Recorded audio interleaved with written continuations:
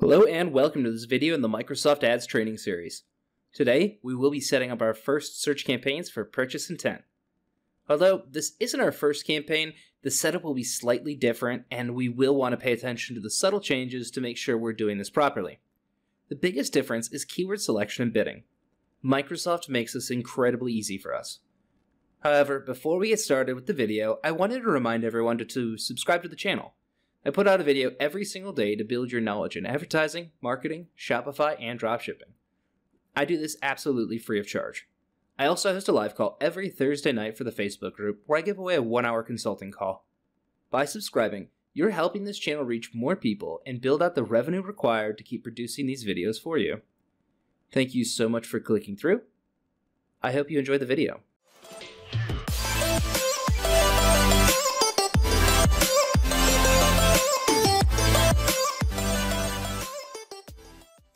Alright, open up your Microsoft Advertising account and navigate to your campaign screen.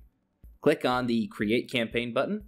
Today, instead of selecting visits to my website, we're going to use conversions in my website. We have set up our conversion tracking code in the previous video, so Microsoft will know when they're sending qualified traffic and tracking when the conversion event setup is fired.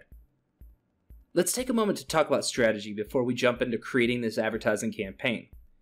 If you're selling physical products, you have to decide if you're going to advertise a single product or a collection of products. Both are good options, but you have to decide which route to go. Do not go after all the products in all of your catalogs in search advertising. Focus on a specific vertical inside of your website.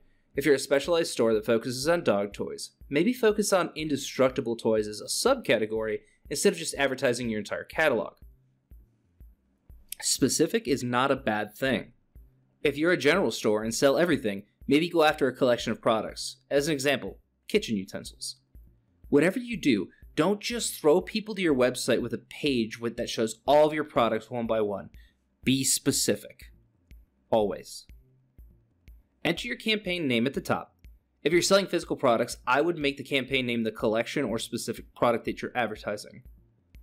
Daily budget is completely dependent on your business budget. If you have the money to spend $100 a day and want to, you do it. I'd like to start between $10 and $25. We won't be spending it all right away in most cases, as we need to optimize the campaigns. Now, I need you to select the location you're working with. Again, I'm in the United States only, so for my website, I do select US only. Who is people in your targeted location. Language for me is English. Save and continue. Put the website URL that you want potential customers to land on inside the website URL. Do not put your home page. Add group name. I usually just match it to my campaign name. I like to separate my campaigns by collection or product. It's just a personal preference. So, on to keywords. You see the section on the right. Let's put a product from our collection or the product we're planning to advertise here. Put in a good seed word. So if you're doing Indestructible dog toys, put that here. Microsoft spits out plenty of great matches for search terms with volume and average cost. If your seed word gives you multiple ad group ideas, simply click the hyperlink at the bottom of the suggestion to see more detailed information. Add in the keywords that have the two following characteristics: highly relevant to the product or service, and high purchase intent. You want to avoid search terms that may infer local purchasing intent, like near me, as well as key terms like Amazon, Walmart, and other big box or online retailers. I don't pay too much attention to the competition.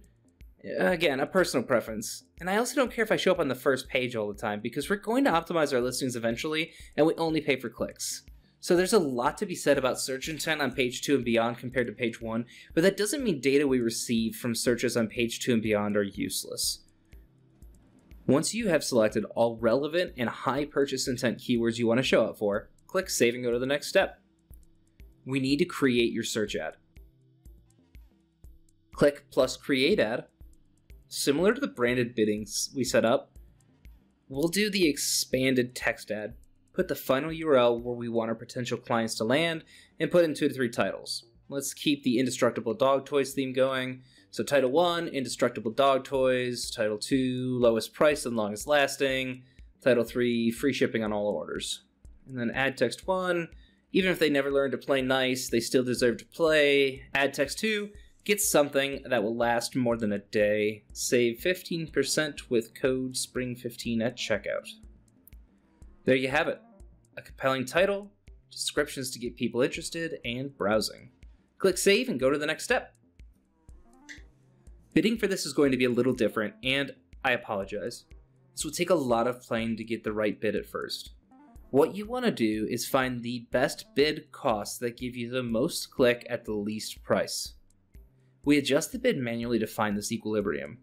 So let's play with increasing the bid.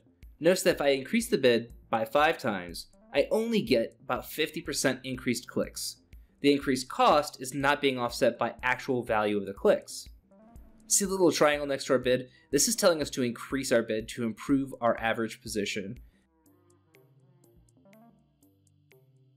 Now, let's go in the other direction.